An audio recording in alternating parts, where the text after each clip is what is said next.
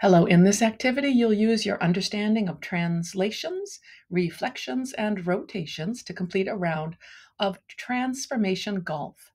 And for each challenge, we're tasked to use one or more of these transformations to transform the purple pre-image onto the white image. So let's get started with our first challenge. And maybe as you look, how could I transform the purple pre-image so that it maps to this white image? You might think, what about a translation? Right. And so let's take this corner, right? And let's try to map it to that corresponding corner using this translation. Let's see what happens. There is a barrier. So just like in golf, you would have to go around something, right? So what we're going to do is we're going to try again. And this time, how about if I translate this corner point up? And then another translation. Any corner point really, it doesn't matter which one. I tend to use this top right corner. What would that be like? That works. So we can then see both of these transformations by hitting the play all button. And there are definitely more than one solution. There is more than one solution. So that one solution that we had wasn't the only one.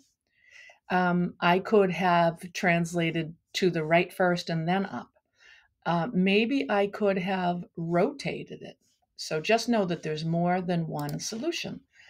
Challenge number 2, I want to take the purple pre-image and move it over here to the white image. I might do a rotation. And I think I do want to go clockwise, but I don't think 90 degrees would get me there. I feel like I want to do a full 180-degree clockwise around this center point.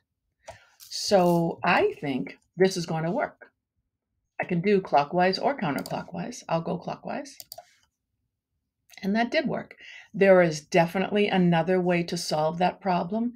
So the other thing we want to show you is, I want to show you one with a barrier like this. I want you to know that you can reflect over a line and the barrier is not an issue. So let's say I want to reflect, sure, over this line. It kind of hops over that line. And then you would have to do another transformation to make the purple pre-image map to the white image. So have some fun. Then there's this little explore screen, the last screen. You can do as many transformations as you want. And I think that one will be fun for you as well.